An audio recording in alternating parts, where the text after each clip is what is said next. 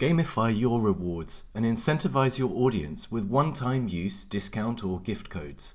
It's really easy to do with coupon collections. First, give it a name that helps you remember what the collection contains. For example, 10% discount on sign-up, or it could be $10 Amazon gift cards. Just remember that each coupon collection must store codes with the exact same type and value. Once you've created your coupon collection, you're ready to add your coupons.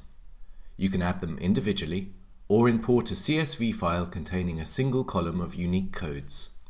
Once your coupons are uploaded, you'll be able to see them listed.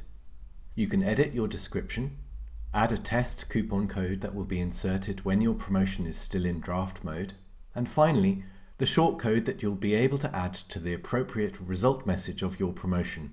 You can easily add more coupons to the same collection. As people win coupons, their details will be recorded against the coupon they won. There may be some occasions where you wish to reassign a coupon and make it available again. You can do this by editing the status. If you need to find a particular coupon, you can search for it here by typing at least 3 characters.